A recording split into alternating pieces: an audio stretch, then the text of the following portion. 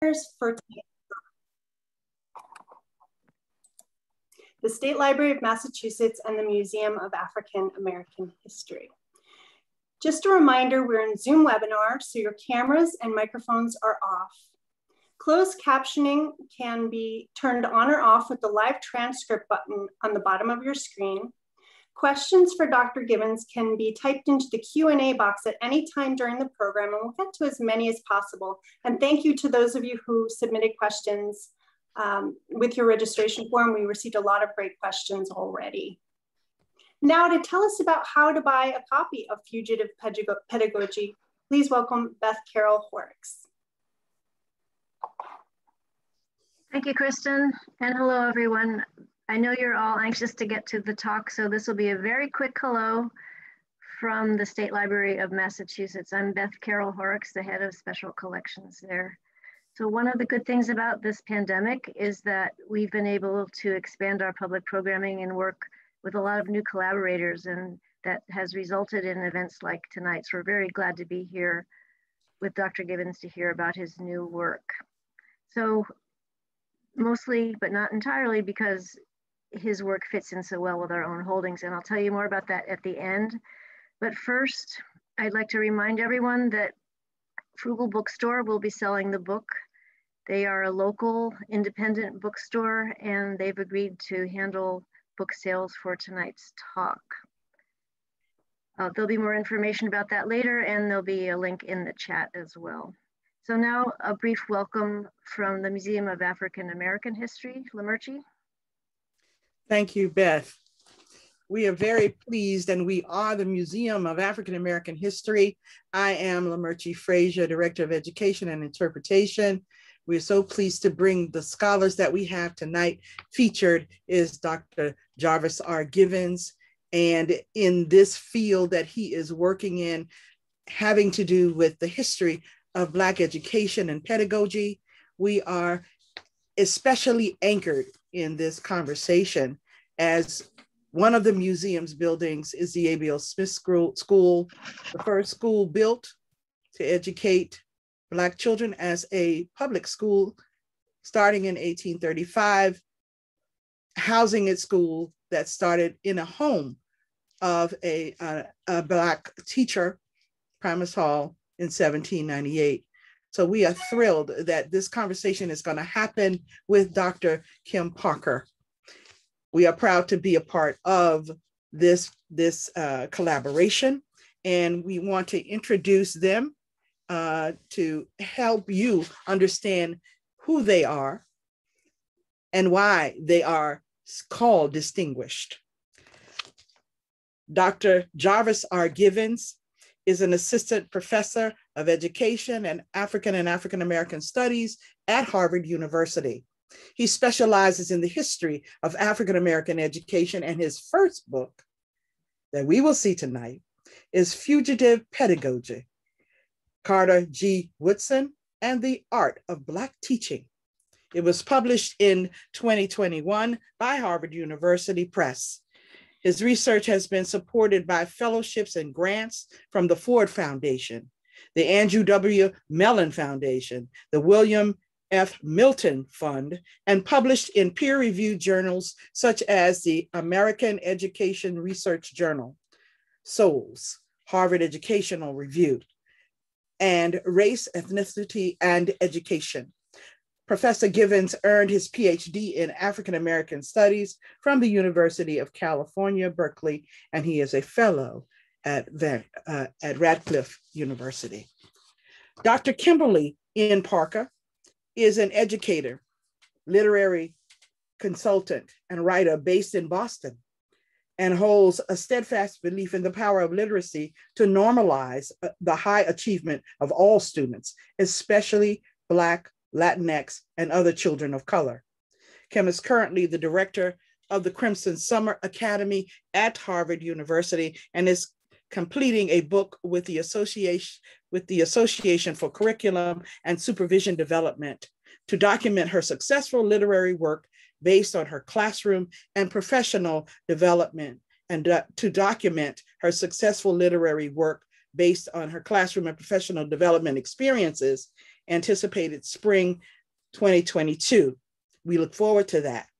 Kim is the 2020 recipient of the National Council of Teachers of English Outstanding Elementary Educator Award, a co-founder of the hashtag Disrupt Texts and hashtag 31 Days BPOC, and the current president of the Black Educators Alliance of Massachusetts, referred to as BEAM. We are very grateful for these scholars coming tonight to enlighten us on their work, to have a conversation. I would like to then now turn over the digital platform and podium to Dr. Jarvis, who will introduce us to the context of his book and help us to understand what it is that he is bringing to reform education in America. Thank you so much, Lamerty, for that wonderful and that beautiful introduction. I'm excited to be here in conversation today with Dr. Parker. We've been having conversations about this book that I've been writing since I arrived in Boston in 2016 after I finished my PhD. And I've been attending a number of events hosted by Beam, which has been a wonderful just kind of space for me to reflect on the history that I'm writing in conversation with very, very wonderful educators and practitioners, and to think across our various levels of expertise. And so I'm excited to share some kind of high-level ideas about the book and what I'm calling fugitive pedagogy before we transition into a conversation between myself and Dr. Parker. And I'll say that these opening comments that I'll share will be about 12 minutes. And then after that period, I'm going to share some slides with that. But then after that, we'll transition into the conversation between Dr. Parker and I. And then after that, an open conversation with the audience.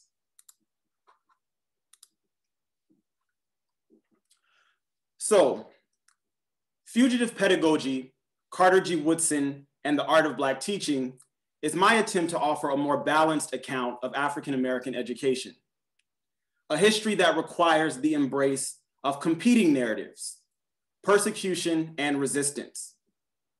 While I was initially drawn to the subversive practices of Black teachers and their students, I found the language of resistance, or the challenging of power, to be accurate but insufficient. Scholars often focus on Black people's struggle to gain access to education, desegregation through courts, and exceptional narratives of educational achievement. The everyday character of Black resistance, however, has largely gone unacknowledged. Thus, attending to this aspect of Black educational life in the 19th century through Jim Crow has required new and dynamic language. Fugitivity names more precisely the form that resistance takes in these contexts. Fugitivity is covert, concealed, hidden, planning, and intentional strategy. And what I call fugitive pedagogy consists of African Americans' physical and intellectual acts that explicitly challenged anti-Black protocols of educational domination, actions that often took place in discreet or partially concealed fashion. And so to illuminate key aspects of fugitive pedagogy, I'd like to begin with a scenario that I've used to open this book. Tessie McGee read to her class in a steady, measured tone, quietly engaging in a calculated act of subversion. She was Black, 28 years old, and taught history in 1933 at the only Black secondary school in Webster Parish, Louisiana. The state's all-white Department of Education and local school board gave clear instructions. Teachers were to keep the pre-approved outline openly displayed on their desks, which they were to follow closely to assure that their students became acquainted with the targeted learning objectives. Black educators and families in Webster Parish had little formal control over curriculum, yet on many occasions, McGee made what she deemed to be necessary revisions to the mandatory curriculum. Based on her own judgment, and perhaps at the recommendation of fellow Black teachers, she often read passages from Carter G. Woodson's book on the Negro, which rested comfortably in her lap. She kept the textbook out of sight, understanding that if she were to be caught, she would be vulnerable to the disciplinary practices of Jim Crow authorities. But she was undeterred. Quote, "She read to us from that book," one of McGee's students recounted. When the principal would come in, she would simply lift her eyes to the outline that resided on the desk and teach us from the outline. When the principal disappeared, her eyes went back to the book in her lap, end quote.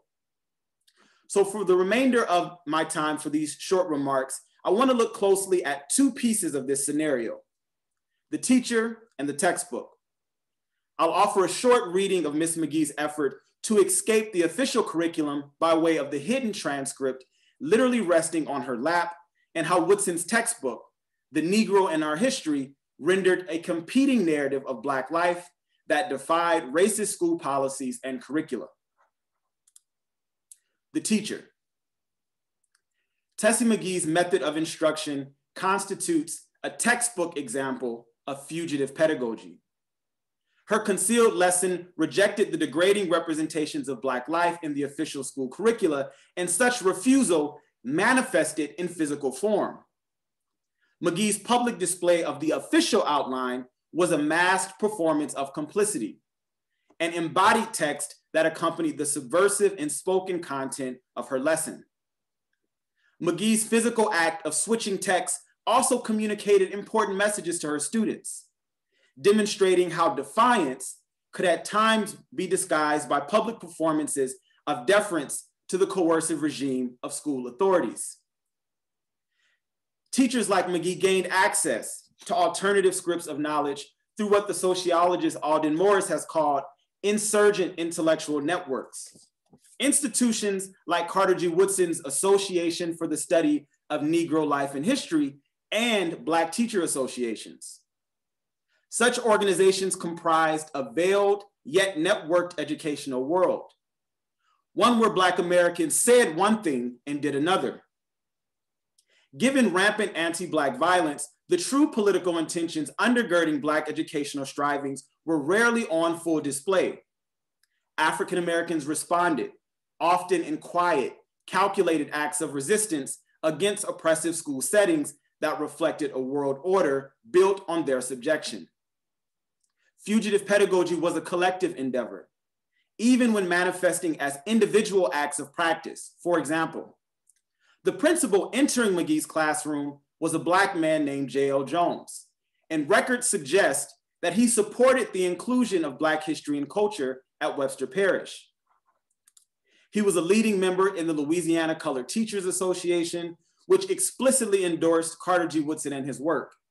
And Woodson regularly appeared on programs at the annual meetings of Black teacher associations at both the state and national level. And what you see on the screen are, to the left is Carter G. Woodson's life membership card in the National Black Educators Association, but then also a clipping from a newspaper. And there are many of these where we see Woodson appearing, speaking at their annual state and national events. It is not implausible then to consider that Jones and Tessie McGee may have very likely conspired together, the principal testing the teacher to ensure she could protect herself and the school if a white official entered the room. Wearing the mask, as poet Paul Laurence Dunbar called it, had long been part and parcel of Black teachers' professional disposition. And in Black segregated schools, the intrusion of white surveillance had a hand in shaping school ecology. It was not atypical for white people to drop by unannounced during the school day, either to show off their Negro school to visitors or for some routine inspection. Such visits were primarily meant to demonstrate power, which was essential, of course, to reproducing domination. And so this is to say essentially that the person walking into McGee's classroom could just as easily have been a white school official. Black educators had to walk a tightrope when challenging such oppressive schooling contexts, because if they were to fall or be caught, there was no safety net to catch them. And just a few years prior, the white school board in Muskogee, Oklahoma, which was heavily influenced by the Ku Klux Klan, I should say, had learned of Woodson's textbook being used at the local Black high school. The books were confiscated, teachers were reprimanded, and the principal was threatened and forced to resign. After reading the textbook, the school board, quote, expressed horror and surprise that such a work should have crept into our Negro schools, end quote. They assured their white constituents that they would be more vigilant moving forward, stating, quote, we must not take in teachers who will create discord by teaching isms of any sort, end quote. And examples such as this kind of violent oversight are plentiful, and they move forward and backwards in time as far as Black teachers are concerned. They were routinely targeted and fired for challenging white authority. And some notable examples of this are represented by the images on the screen. Ida B. Wells having been fired in Memphis, Tennessee, John W. Davison in Georgia, Anna Julia Cooper in Washington, D.C., and Septima Clark in South Carolina. And yet, there were Black teachers who lost more than their jobs.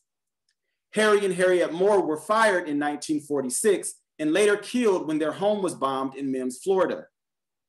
Black teachers' awareness of such stories prompted them, at times, to conceal their pedagogical objectives in the presence of intrusive white power. Subjection to surveillance and violence, motivated by no causal logic whatsoever, was a fact of Blackness. African-American educators developed strategies to contest this reality, which ranged from broad institutional realms down to the interpersonal and psychic levels. And so fugitivity, in its historical reference, holds in place the realities of both the constraint and Black Americans' constant straining against said confinement. It is careful not to overstate one or the other. And as the poet Fred Moten aptly notes, and I'm paraphrasing here, he says, escape is an activity, it's not an achievement. The possible threat of recapture always lingered. Escape was unresolved and uncertain, and Black teachers carried intimate knowledge of such precarity. So finally, the textbook. My concern with historical framings of Black education began with the textbook. I had come across passing references to Carter G. Woodson's textbook, one of which you see pictured on the screen, being read by a group of junior high students in 1930s New Orleans. I was aware that Woodson played a central role in African-American studies as the second African-American to receive a PhD from Harvard in 1912, and as the founder of Negro History Week in 1926, which we now, of course, celebrate as Black History Month.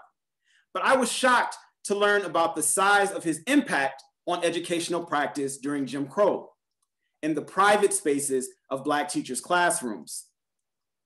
While most accounts emphasize his role as a historian, affectionately referring to him as the father of Black history, much less has been written about Woodson's 30-year career as a public school teacher and leader among educators. And yet, Woodson worked fervently from his office at 1538 9th Street Northwest in the historic Shaw District in Washington, D.C. And from this post, Woodson responded personally to letters written by individual teachers. Some wrote him with historical questions. Others inquired in hushed tones about how they might strategically work to challenge curriculum standards on a local level.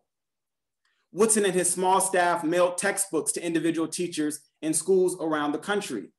They packaged Negro history kits by hand and shipped off decorative materials for teachers to refashion their classrooms. The wide circulation of his ideas and curriculum materials among Black teachers implied a much more complicated narrative than the story suggested by pervasive images of dilapidated school buildings and the aggressive neglect of Black education that tend to dominate our public memory and, in large part, academic scholarship on the subject. What intrigued me most about Woodson's textbooks, as well as those written by Black public school teachers before him, was their extensive commemoration of fugitive slaves and Black fugitive life. As early as 1890, Black educators wrote textbooks that were filled with heroic narratives about enslaved Blacks who absconded from plantations, those who led slave revolts, stories of Black maroon communities in the dismal swamps of Virginia, Suriname, Brazil, and Jamaica. But that's not all. the fugitive slave emerged as what I would refer to as a folk hero and a cultural symbol in curriculum developed by these educators.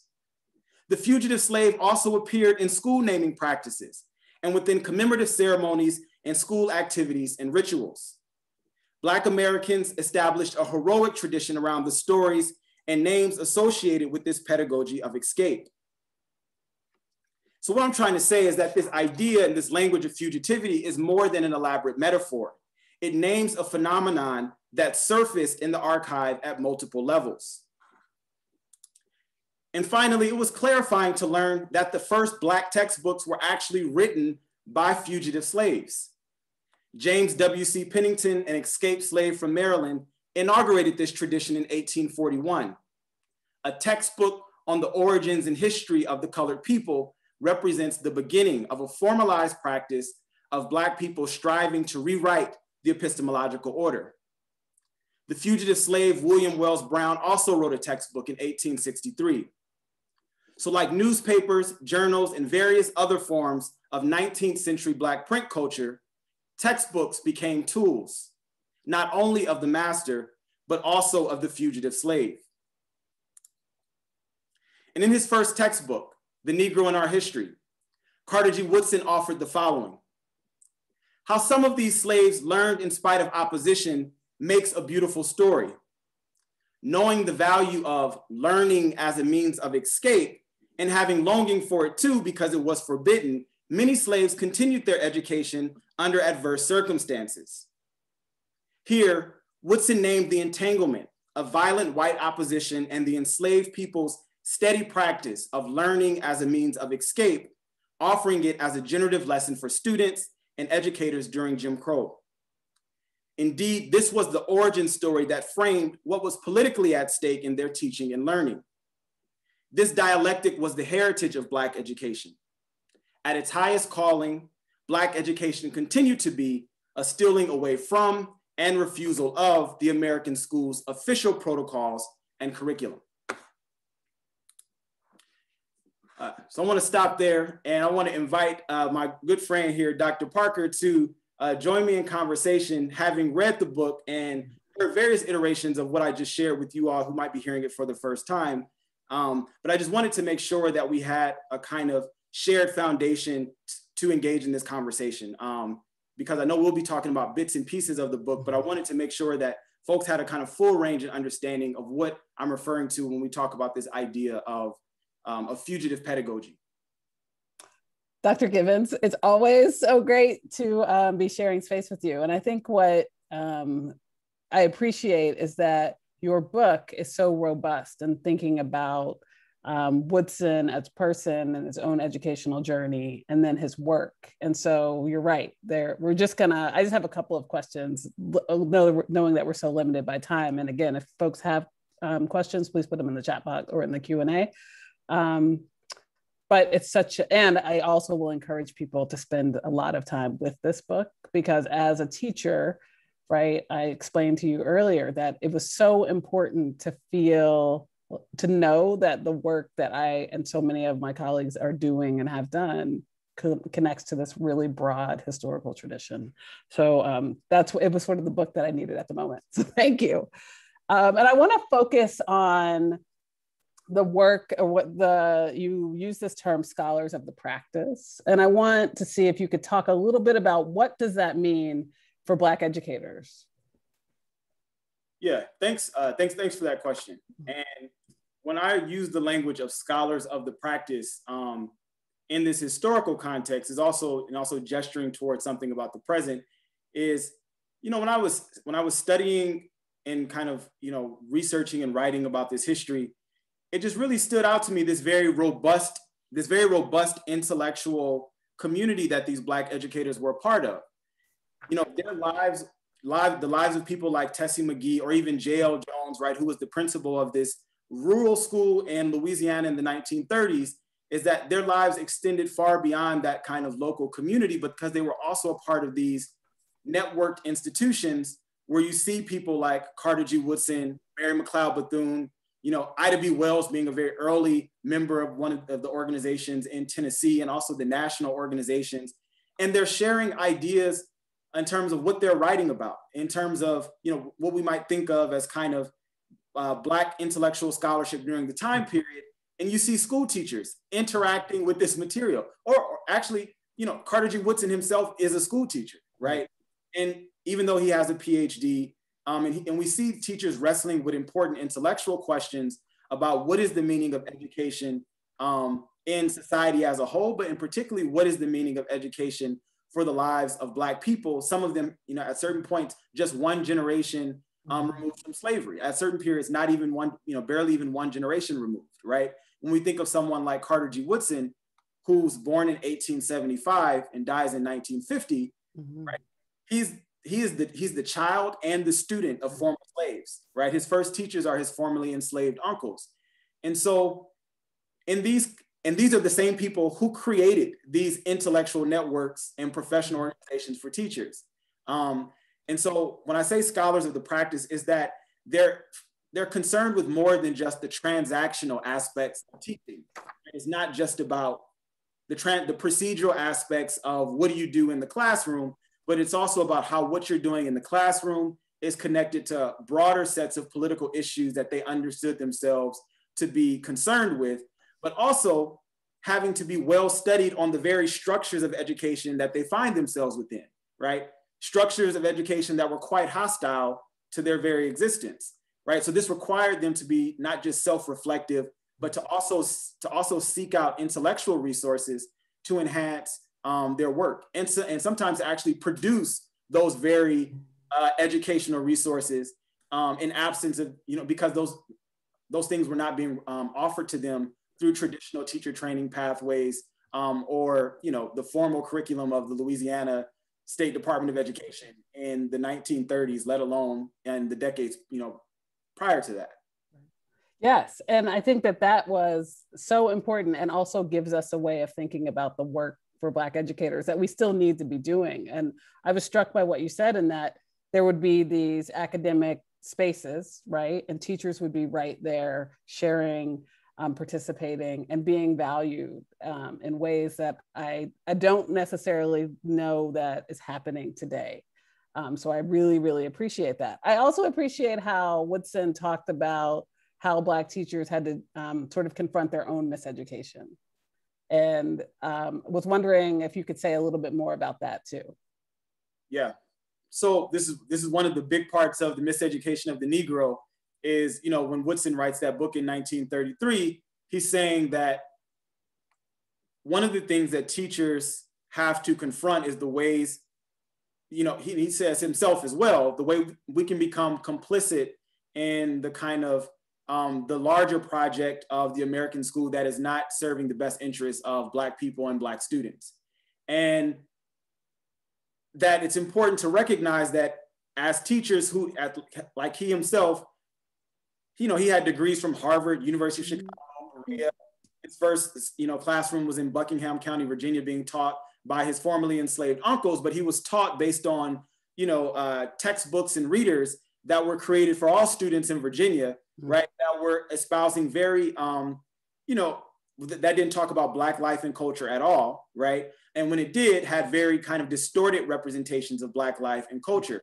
And so he's saying that if teachers are to offer students a new body of knowledge and a new way of understanding themselves and their conditions, where are they going to get this information from if we're relying on the same scripts of knowledge that were created to serve the interests of those who benefit from our oppression, right? Then how can that be the basis of a liberatory model of education? So he's raising questions about the ideological orientation of teacher training and Black educators' approach to teaching, even if your intentions are to kind of pass on and to teach students to kind of struggle and challenge, oppressive conditions. It's like, well, the question becomes, what are the resources you're giving them to engage, to battle against these challenges if you're relying on the same, these same historical narratives and historical myths, right? And so Woodson is kind of raising a critique of teachers, and some people have taken that to the extreme to say that Woodson, understood, didn't believe in Black teachers, or he was just very critical of Black teachers. But the thing is interesting is that Woodson is as he's writing these things, the people he's speaking to are actually Black teachers sitting in the audience. You know, and for instance, if anybody's gone to a Black church, right, you can have the pastor talking to an audience of Black, you know, parishioners talking about, you know, how you're not doing right in the world and, you know, you're sinning in the world, and they're nodding and agreeing, right? Because it's a form of political representation. He's crafting an image of the kind of what the kind of dominant scripts of American education want Black teachers to enact and to do, and to say that you have to be aware of these kind of ideological forces that are at play through curriculum, through the kind of traditional pathways of teacher training, and you have to recognize how your political investments are at odds, or it might be at odds with those very things. And if they are, then you have to kind of develop a set of protocols that are set apart from that, right? And so that's one of the major things that Woodson is trying to get teachers to understand, is you have to have a political clarity around those things. Where do you stand? What's the moral imperative of your work, which might be at odds with the demands and the procedures of the school structure that you're being forced to work within, right? This is what's embodied by Tessie McGee. She has the official outline, but she's choosing to do something different. She's choosing to depart from that, even as she sometimes is having to kind of comply, right? That's right.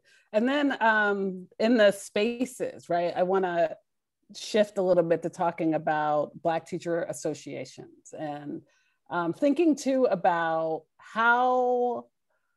what's the work now for Black teacher associations, right? Woodson, I think, has left a tremendous legacy for that. Sort of fast forwarding to today, what does that look like now? And also, how can, I think, Black teacher organizations respond to Black teachers in ways that sort of links this all together? One of the very important things about the networked world of Black teachers that I try to emphasize is to demonstrate that, even at, for instance, with the book, I open up with this story about Tessie McGee, but I wanted to be intentional to kind of pan out and to say, it's not just about these kind of individual acts of practice, but it's about a professional disposition that was cultivated in a professional world that had its own set of professional standards about what their work as educators were supposed to be, right? So we can't fully understand what a teacher like Tessie McGee is doing or what Carter G. Woodson is doing without understanding this network of these intellectual interlocutors that they are a part of, to understand, you know, the broader range of the political project they're engaging in. And I say that that's important because these institutions were in place to advocate on behalf of educators and what was, you know, in the best needs of their professional group, but also to establish a shared agenda about what was important for Black education more broadly, because we know that individual teachers are vulnerable, right? So when someone, whether it be Septima Clark or whether it be a host of Black teachers who are fired in places like Alabama, right, prior to Brown v. Board of Education, you have the Alabama State Teachers Association, which is the Black Teacher Association, who is working to advocate on behalf of these teachers to make sure that, you know, you have these organizations are working as an advocacy base, right?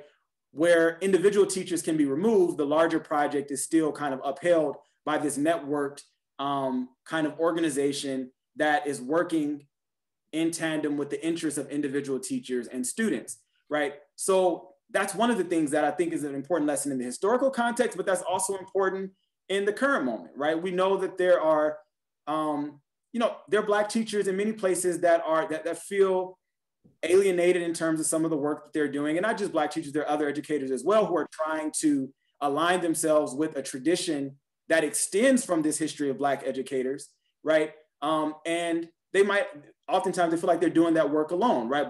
Historically, we know that there's a model to kind of work to connect educators, such as a Wilhelmina Crossan in Boston, right? Who is, one of very few Black teachers working in Boston in the 1930s and 40s, but who's connected to Carter G. Woodson's association, right? And who is in conversation with this networked world of educators where you have these sharing of resources and sharing of strategies. That's still a very important, model of organizing towards some important and shared political end. Yeah, thank you. Now, I I was taken by Mary McLeod Bethune's request or sort of demand that academics sort of we need interpreters. So people who could take the work of academics in academic spaces and translate it to the masses. And so I'm wondering, right, like what's the responsibility for folks like you and other academics to get the message and the sort of the help to Black teachers who are in schools and community members and families and everyone else? Yeah, because that is what Woodson did. Yeah, that absolutely is. But but that's also it was what Woodson did. But again, this is where in the book I try to use Woodson as the central figure, but it's always important for me to kind of pan out to talk about these people who are around him, like a Mary McLeod Bethune, who was the president of the National Association of Teachers in Colored Schools, right? Yes, and I will say, you're right. You were exactly right, right? And thank you for that correction, because I think it is really easy to say he is one person, but yes, it's a very well-networked community of folks. But one of the things I'm trying to emphasize there is that I thank you for pulling that direct quote from that speech that Mary McLeod Bethune is giving. I think that the year is 1935, it might be referencing. The audience that she's speaking to is at the annual meeting of Woodson's association. The majority of the members at that time, there weren't very many Black PhDs in history at the time, even though this was an academic organization. The membership base of that organization were actually teachers, right? So when she's saying this work of it's important to have translators doing this work, that's a call to action for the intellectual responsibility that she's saying teachers have to read and engage the scholarship that Woodson and other people are putting out through the Journal of Negro History, the Journal of Negro Education, and to do the work of translating that to their own practices, right? So the translators that she's saying that teachers should understand to be their responsibility to do this work of translating this new scholarship that's coming out from Black scholars and Black educators, and to interpret it to the capacity, to the needs of, Black students in high schools and colleges, at the K through 12 level, right? And the following year, Mary McLeod Bethune becomes the president of Woodson's organization, right? He's the director of research, but she's the president. And one of the very first things that becomes implemented in the Association for the Study of Negro Life and History is the Negro History Bulletin, where we see school teachers are writing articles and columns in the Negro History Bulletin that are based on research that's being done in Woodson's Journal of Negro History, right? So that work of interpreting for the masses is actually something that she's saying why scholars and K through 12 educators have to be a part of a kind of shared intellectual project, right? It's not just good enough to get this information to academics if the actual goal is to transform the foundations of the educational system that we're offering to the students of our communities, right, is what she's saying.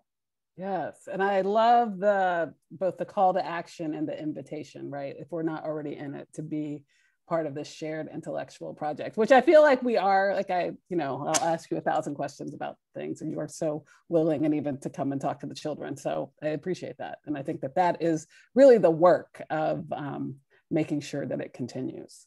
And so I know we're about to move to Q&A. I wonder if you could just tell us give us one example from the book and your research about sort of the impact on students that helped to show that they were right in it with their teachers as well. Yeah, there's so many stories. Actually, that was my favorite part about writing the book, is when I decided that I wanted to seek out student narratives to add a different kind of dimension. And so the last chapter is this. I explored this idea of the Black student as witness, right? To expand the historical record, because, for instance, that story about Tessie McGee, I wouldn't have had access to that story had it not been for Jerry Moore, who was her 16-year-old high school student, who remembered what she did and who talked about it, who wrote about it, and repeated that story in multiple different interviews that I found about him in different places, right? And so in order to fully appreciate what happened in the private spaces of Black teachers' classrooms, I couldn't only rely on formal archival records, because many of these things that Black teachers were doing, they were doing, out of resistance to you know, the policies and practices of the local school boards and things that they were supposed to be doing, right? So Black students, and it's important to note that students are aware that they're seeing their teachers navigate power in the context of their schools in this way.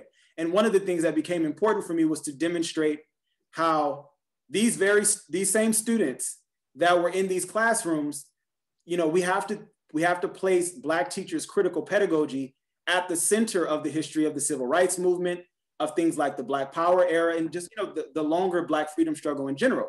We can't think about John Lewis or Angela Davis or Sonia Sanchez, right, or Martin Luther King Jr. without thinking about, you know, well, did they just kind of fall out of the sky, or where did they get these ideas from, right? But then we see that, oh, they were in their autobiographies, they'll talk about the things that their teachers exposed them to, right? So the narratives of students were very, very important, right? In talking about, for instance, you know, this John Bracey in Washington, D.C. they sang the Black National Anthem every morning in their classrooms in the 1940s. But when a white school superintendent came, they made all the students practice the Star Spangled Banner, and they had to sing the Star Spangled Banner, right? And he was confused. He's like, well, every other day we sing the Black National Anthem. We sing Lift Every Voice and Sing, right? So we see the way that students are having to also engage in this fugitive pedagogical tradition, because in many ways, the vulnerability of Black children in Jim Crow is very much so bound up with the vulnerability of their teachers. And these communities are very clear about that. And we see those sorts of narratives over and over again in different places. Oh, and I so appreciated hearing the children and their voices. I thought that was a fitting way to bring your work to a close. And so now it's Q&A time, Dr. Givens. And I think Lamarchi and I are going to moderate this for you.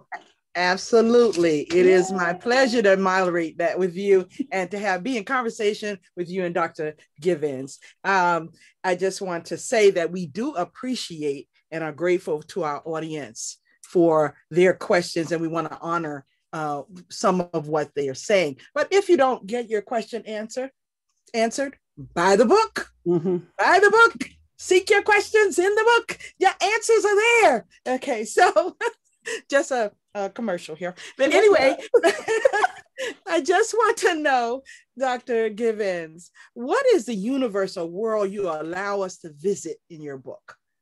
How is this research that you've done given us an eye to renewal? And can you ask the first part of that question again about, you said the universe? The universe or world that you are allowing us to visit through your book, through your research. What is it, and how does it play into the critical exercise of renewal for us? Yeah, well, one of the things that I'm trying to,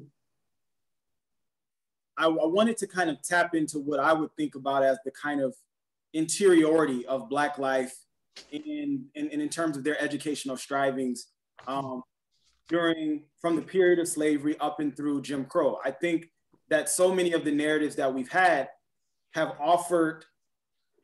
been framed by really the kind of legal strategy of the Brown v. Board decision, is that we had to kind of drill home this narrative of deficiency, of lack of resources, of dilapidated schools in order to kind of make the point for why Brown was necessary, right? And we have to make sure we understand that as a legal strategy, but we can't take that to be the full reality and the full range of Black people's lives, is that Black education has not only been about Black suffering, right? There were, when writing this book, I wanted to take seriously these experiences of joy and beauty that Black folks were creating and experiencing, even as I wanted to take seriously the structural neglect that is very much so endemic to the story of Black education as well. And so if I'm going to talk about, what is the kind of the universe of, this world that I'm thinking about, I wanted to get at what Du Bois would talk about as stepping behind the veil, and to talk about Black life the way that Black people experienced it, which is always between these competing forces of both persecution and their resistance and their insistence that they're full human beings that experience the kind of full range of humanity. And so that's what I wanted to get at. But if I was to kind of even go beyond that, I would say that this particular story of Black folks in terms of education also says something about a kind of universal human narrative as well that I think is important, is that at a fundamental level, this is a story about a persecuted people working to navigate power and to resist power and to resist domination, particularly in the context of schooling, right? But there's a very long history of persecuted people seeking out, moments of kind of respite and opportunities for education that were kind of life-giving and affirming in particular ways. And this is what's fundamentally what a liberatory model of education is. And Black folks just have a very long history of that in the modern world and in the US. And that's something that I wanted to lift up to kind of hold against these kind of the very limited narratives and frames that we've typically been given to think about this, the Black educational past. Yes, and in tandem with that, we think about the 18th and 19th century efforts of people who were enslaved and who were not, petitioning for funds for education and then building their schools. So across and arcing these centuries that you have now helped us to understand more about through the works of Carter G. Woodson, you then have also iconic people like William Monroe Trotter. And I wanted to ask from Kevin Elmer, who was teaching at Roxbury Community College, was there collaboration between Carter G. Woodson and William Monroe Trotter that you know of in what you've done here, pertinent to what Boston is doing? Yeah, so I didn't see any kind of direct correspondences between William Monroe Trotter and Woodson.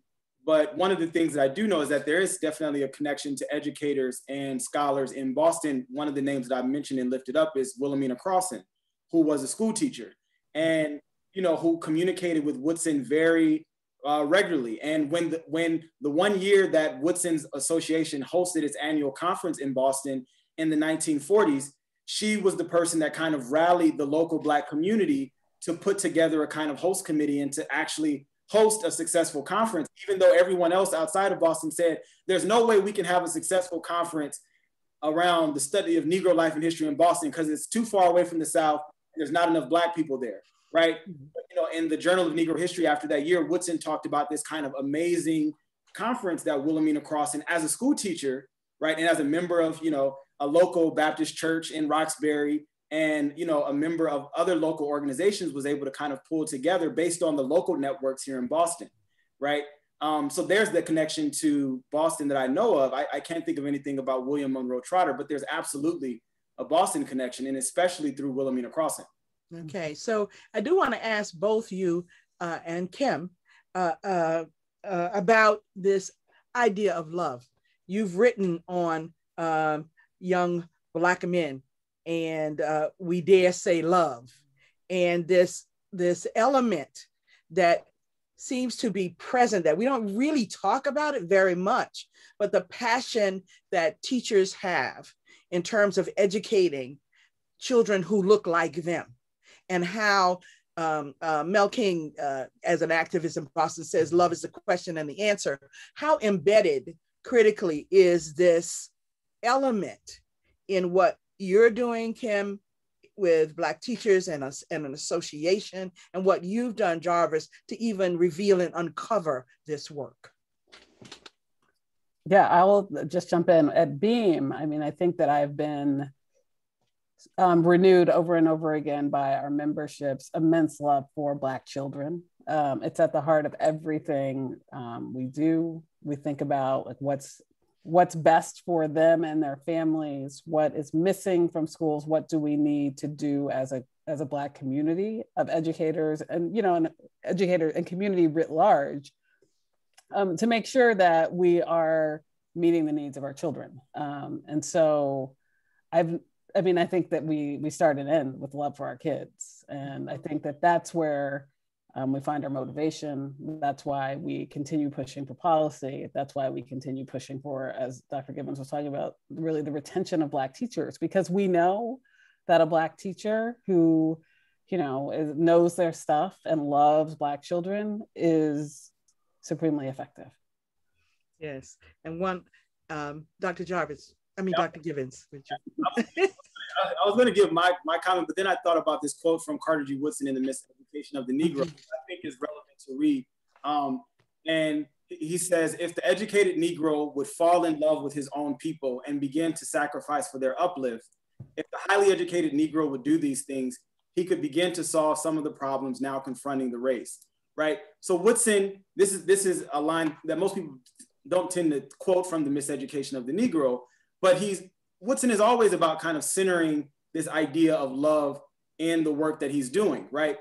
We can't understand the extreme sacrifices he's making without understanding this deep and abiding love that he has for Black people, because, you know, when we think about he becomes this kind of, this Harvard PhD, you know, later in life, but his very first, you know, encounter with thinking about the power of education is him having to read to his illiterate, formerly enslaved father, right?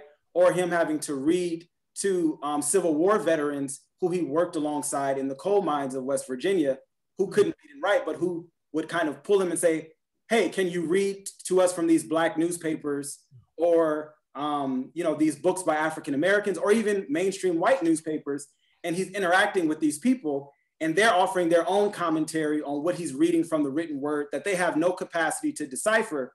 But for Woodson, that's important, because he comes to recognize that even as these folks are illiterate, right, they are kind of walking repositories of knowledge, right? They have the ability to interact with literate culture and to offer incisive analysis about the world surrounding them, right? And so this is the kind of love for Black people and the full range of the knowledge that they carried with them and what they had to offer, and why he was so committed to saying, wait, Black people do have history, and it is a history worthy of respect, despite what my professors at Harvard told me when I was trying to get a PhD, right? So that's absolutely a very, you know, from a place of love, and it's at the center of the work that he's doing.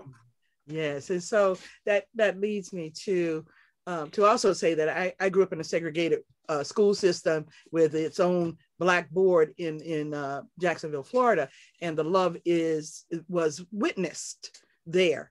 And what becomes linked to a question one of our audience members is asking becomes a focus here. How are Black students impacted by not receiving Black teaching at schools where there are no Black teachers? And then what is being done about handling this situation to help our students love themselves and see their own identities as whole and be complete human beings in this educational narrative that they now rest with and are wrestling with. So the question is, what is this going forward? How do we prevent the displacement of the love of self, the displacement of teachers of color, and their reference to a lens that helps everybody be liberated? And if the two of you could expound on that, it would be critical. One of the things that I will say first, and then Dr. Parker, you can jump in as well, is that, you know, to this question about the, you know, a large number of Black students not having access to African-American educators. And I also, and I think it's always, so one, we know that there's these studies that have just demonstrated time and again the positive impact that having Black teachers, and also having Black teachers early on, can have on the life chances of students, right? When we think about the fact that, you know, there's the studies about Black children have at least one Black teacher before the end of 3rd grade. I think they're like 13% more likely to kind of go on to college. If they have two, it's over 32%, right? But then there's other work that demonstrates that Black teachers are more likely to recommend, you know, Black students that are performing at the same level of white students for gifted honors and AP courses and things like that, whereas white teachers controlling for the same academic performance, you know, are less likely to recommend Black students for advanced placement courses and things like that. So we do know that there's study after study that have demonstrated why it's important to have more African-American educators in the classroom for Black students, but also for, you know, even more than just Black students. So those are some of the things that I would say. But in terms of trying to make sure that that Black teachers are not leaving the profession, we also have to raise questions about why they're leaving the profession, right? And this is where I think that the work of, you know, the history of Black teacher associations are very important and instructive for the kinds of advocacy organizations and the kind of networks and support systems that are important for educators in order to kind of recruit them and sustain them, and also to allow them to be their full selves and their best selves in the teaching profession. But I'm sure Dr. Parker has, you know, great things to add there. Well, I'm also watching the time. So I will say too that I co-sign everything you did say, and to think too that, you know, it's more than just the responsibility of Black teachers, right? It's the associations, it's the community, it's other people who will stand up for them when it does get tough, and to remind them that they are not alone. Because I think that that's also, retention is really a critical issue too. Yes. I do want to thank both Dr. Givens and Dr. Parker for this exciting conversation. I'm so compelled to just tell everybody, get the book, get the book, get the book, get the book, spend the money. It's worth it, worth it. It's worth it. It's worth more it. Valuable than we know. And to embrace this idea of that which is resistant pedagogy, that pedagogy that we need to survive today in all classrooms. Mm-hmm. And so I want to thank you, Dr. Parker, and I want to thank you, Dr. Givens, for giving us of yourselves and your time to expand this narrative that must be our mandate to do. So thank you so much for that. And as we highlight what is happening at each of our institutions, it will be supportive of the kind of work that you all are doing in the Vineyard, and as you keep on with your task of reforming education and asking those very important questions that you dare to with unapologetically. So thank you so much. All right. Thank you. I do want to say, on behalf of the Museum of African American History, its board and staff and CEO, Leon Woodson, that we have some events coming up. We want to invite you to a conversation with Boston mayoral candidates on systemic racism, Wednesday, June 16th at 6 p.m. Please join us. It will be moderated by Karen Holmes Ward, and I am sure she has great moderation for you to understand what these candidates have to say. Our Nantucket lecture series coming up is the Black Activism on Nantucket Before the Civil War, presented by the scholar Barbara Ann White as one of our lecture series that will be moderated by me. And so we want to invite you to the Museum of African American History as we support these efforts in education and expanding the American canon in history. I will now turn it over to Beth. Thank you, Lamerchi, and thank you, Dr. Givens and Dr. Parker. You've made me want to finish this book. I'm about 3/4 of the way through, and I really want to read that last chapter. I also want to thank you, Dr. Givens, for your kind remarks about librarians and archivists as magicians. Believe me, we all read the acknowledgements, and we really appreciate that kind of comment. And speaking of libraries, I hope you'll all feel welcome to visit us at the State Library of Massachusetts once we reopen. We're in the Massachusetts State House right in downtown Boston. And in the meantime, we invite you to look at our website to learn about our resources, our services, and our really great collections. If you just go to mass.gov/LIB, that will take you right to our homepage. We have a wide variety of formats and topics in our collections, though most of them relate to the history of Massachusetts and its government. We have a large amount of material relating to education in the Commonwealth, and more of that is becoming available on in our digital repository. So please do check out those links which we put in the chat. including a link to an exhibit that we did called Back to School, a retrospective view of education in Massachusetts. And Lamerchi, you'll be happy to know that has a whole section on the Abiel Smith School. So please do check out those links. And you're welcome to contact us for help with your research questions. We'll do the best we can while we're still working from home. And of course, we'll be glad to see you once we reopen. And you'll get even better help from us once you can visit us in the State House.